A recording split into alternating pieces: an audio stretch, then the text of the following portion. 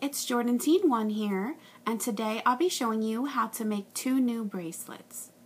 Both of these designs are just different width variations of bracelets that I had come up with in the past, and the first one is just a little bit smaller version of the Weavezilla. So this was the original Weavezilla. It has 3 rows in the center, and then the bands alternate sides. And the one I'm going to be showing you today, I'm calling the Weave Runner, and it's basically the same thing, only it has 2 rows instead of 3. So it's going to be a little bit skinnier. And then the other bracelet that I'm going to show you, I had done the Mini Filmstrip, which is just 1 row. And in this one, I'm just calling this the regular Filmstrip bracelet, and it just has 2 rows in the center, but the bands always stay on the same side, so it's just a little bit wider version of the film strip. So you can make this using either the Monster Tail loom or the Rainbow loom, and today I'm going to be showing it on the Rainbow loom. You want to have your pins set up in a staggered position so they're not in line with one another, and you want the arrows to be facing you so that all of the opened ends are facing you. If you're using the Monster Tail, you would just use 6 pins in the shape of a rectangle. And on the Rainbow loom, we're going to be working with all 3 of the rows. For your rubber bands, you're going to need about 90, and today I'm going to use white, blue, and red. So I've decided to use red for the inside colors and blue and white for the outside. So I'm going to start with my inside color, so it's the red. I'm going to go to the 4th pin up from the bottom of the loom, and I'm going to place this band straight across to the far right side. There's no need to twist. And now I'm going to go to the next pin above in this left-hand row. I'm going to place my second band. It's going to be red also, going straight across to the right, skipping over this center row. And now I want to place my last band that is going to go in the center row.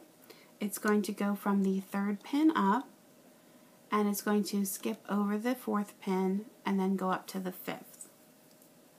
So I'll start with the navy blue. It's going around this middle pin and going to that pin above. And I also want the band to go alongside of the pin, so I want it always to go on the right side. And now what I'm going to do is take the bands that are on the left and move them over to the right. So I'll start with the one closest to me, just taking it off and moving it over to the right. And I'll do that for the next one as well. And now I want the bottom red band to come over the top. Do that for each of these pins. And now finally what I'm going to do is take this band on my hook, and I'm just going to leave it on my hook, but I'm going to stretch it and wiggle it back and forth as I'm gently pulling on that to make this slip knot get nice and tight up against there. And I'm going to do the same thing for the upper one. I just want to leave it in line with the pin as best as I can, because these are movable now on this blue band. I've repeated the same pattern up above so I can show you the 2 different bracelets because they both begin the same exact way, but the difference is going to be where the red bands or the center bands are placed. So in the bottom one here I will show you the Weave Runner, and for that I need one of the red bands to be on the left, so I'm taking this bottom one and moving it over, and then the other one has to be on the opposite side, so it's going to be on the right. In the Filmstrip bracelet, both of the bands are going to be on the same side. Now I'm going to put my second rubber band on, and it's going to be in the center, and I'm going to be switching between the navy blue and the white. It's always going to go on top of the same pins, so I'll start on the bottom here. It's going to skip the middle, go around the right hand side, and go to the pin above. And I'll do the same thing up above here. And every time I put one rubber band on, I want to change the positions of the center bands. So this bottom one on the left will move over to the right, and then the one on the right is going to move over to the left. For the one up above here, they're both on the same side, so they're both moving from the right over to the left.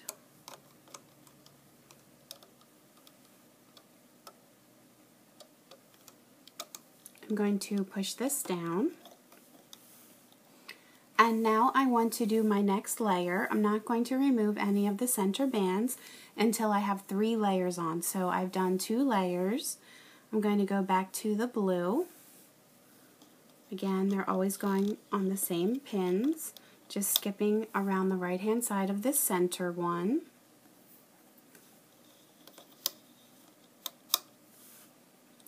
And now the red bands need to change positions. So at the bottom here, it's going to go from the right to the left. And on the top one, the left to the right. And on the top one here, they're both moving over to the right.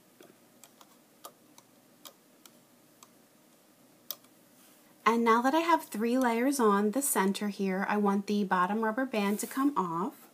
So I'll start here at the bottom. I'm just taking this blue rubber band and removing it. And the same thing above here, you're going to have to reach it from the side. So I'm just going on the left hand side here. You can do either side, grabbing hold and pulling it over. And I'll do the same thing for the one above here and push that down. So I'm just going to continue on in the same pattern, adding bands to the middle and then changing the position of the center bands. So let me just show you this one more time. I'm going to do a layer of white, doing that for both of these. And now the red bands need to change sides.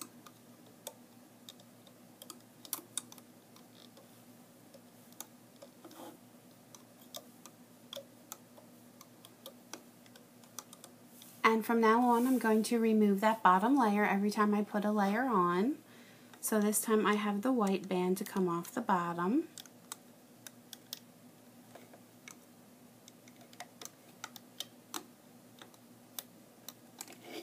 And I'm always pushing down. And eventually these red center bands are going to get too tight and you're going to need to add an extension. And I'm just going to fast forward here until I feel like these center bands are getting too tight, and I will show you how to do that extension.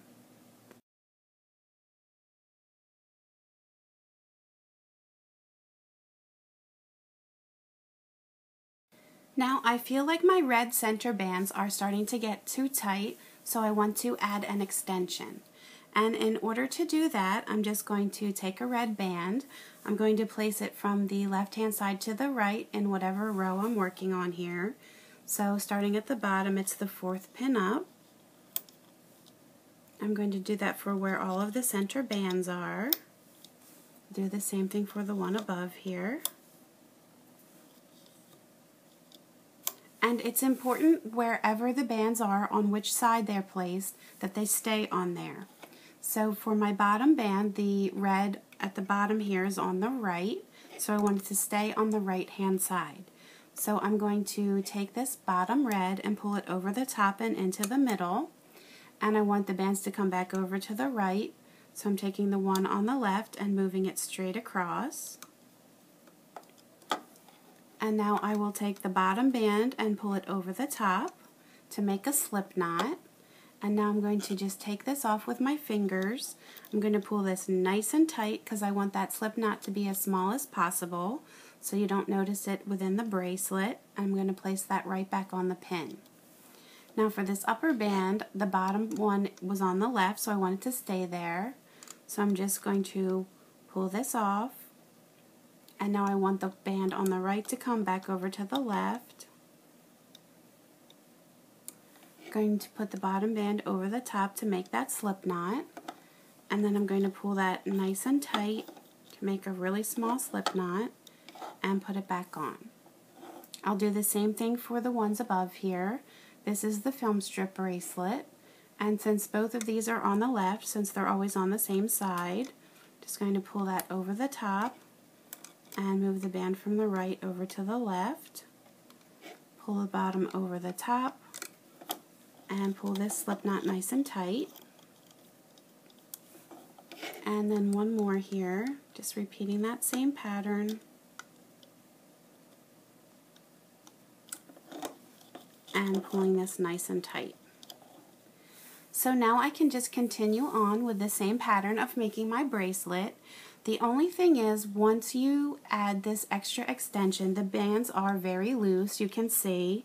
So as you're putting the next layers on and moving these back and forth, you might have to use your fingers to hold them against the pins just until you do a few layers so they stay nice and tight within the bracelet. Because you want it to have that even look throughout the bracelet, so you want them to have the same amount of tension on each of the bands. So let me just put on one more layer to show you what I mean. So I'm onto the blue here.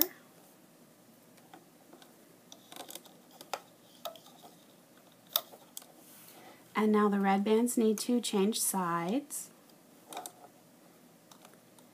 And if you have a problem with them wanting to pop off, mine are staying on okay right now, but sometimes they want to be difficult and just slip right off of there. You can pull your bracelet through the bottom. The tighter you have it pulled down, the more of a chance that you're going to have these bands staying on where you want them. And as I'm moving them across, I do want to just make sure that I pull up on them within the bracelet just a little bit. Not super tight, but enough that they're staying tight within the bracelet. Do the same thing up here. The red bands need to move to the opposite side. You can see what I was talking about with this one, how it's wanting to just jump right off of that pin. So in this instance, you might have to use your fingers to hold it down. I'll show you. I'll hold it from underneath and I'll use my finger to hold this in place. Again, the same thing with this one. You can see this one doesn't want to stay either. So, and also I want to make sure that they're tight within the bracelet. Now, for the film strip bracelet, these don't have to be quite as snug. For some reason, they work out a little better when they're not quite as tight. But you may just have to use your fingers to hold these in place. And now I need that bottom layer to come off.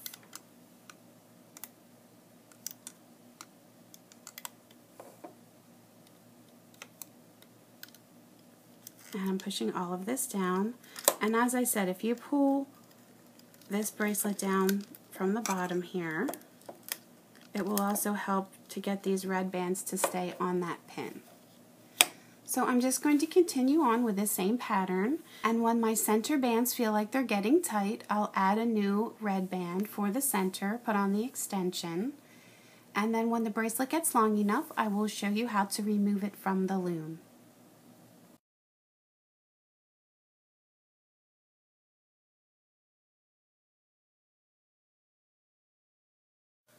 When you have your bracelet to the length that you'd like and you're ready to remove it from the loom, you should have 2 rubber bands on each of the center pins and then 1 rubber band on either side. So what you're going to do is take these 2 rubber bands, I'm going to start at the bottom here, I'm going to get them on my hook, and I'm going to move them to the right here where this red rubber band is, put those back on the top. And now I'm going to take the ones on the top here, I'm going to take these 2 bands and move them over to the left. Let's make sure I get them both on. And now I'm going to reach down through these top 2, grab the red, and pull it up through. And then I'm going to just move it to the pin above here. And now I can release these bands from the pin. And I'm going to do the same thing over here. I'm going to be reaching down through the top 2, pushing back. And I'll get the red one to come up through. I'm going to leave this one on my hook and release these from that pin. And now I can come over here. This one you can see it just jumped off. But I'm going to hook both of these through. So I have the 2 red bands on. I'm going to pull this off of the loom. And now I'm going to take a clip I have an S-clip here, and I'm just going to hook it through and then come around to the other side and grab the end here and hook that through as well. And then here is your bracelet. And I will do that for the other side as well here. Just going to take the two bands in the center and move them on top of the red. And then I'm going to bring the red up through. And just move this down here as a placeholder. Release that. And then at the top here, just going to move these down on top of the red. Then pull that up through. Going to leave this on my hook and pick up the other red. Can pull this off. And then once again I'm going to take another S-clip and hook it through the red. And then on the other side here, I'll pick up the end. I'm going to get it through both of the bands. And now I'm going to hook it through. And now this one's done. So you can see the difference in the bracelets. This one is the Filmstrip bracelet where you can see, it looks like a little window to me where you can see through to the inside color. And on this side, the bands that go across are blue. And then on the flip side, it's going to be the reverse where it's the white. And then on this one, it has the blue and the white together. It makes more of a woven look because they're going opposite of one another the whole time, where you can see the red. And then on the reverse side, it's still going to look white and blue. They're just going to be on the opposite sides. I hope that everyone found this tutorial fun and easy to follow. You can always leave me comments on YouTube and Facebook, post pictures of your creations to my Facebook page, and please feel free to subscribe to my YouTube channel so you can stay up to date on my latest tutorials. You can also find me on Pinterest and Instagram, so please feel free to subscribe to those as well. Thanks for watching!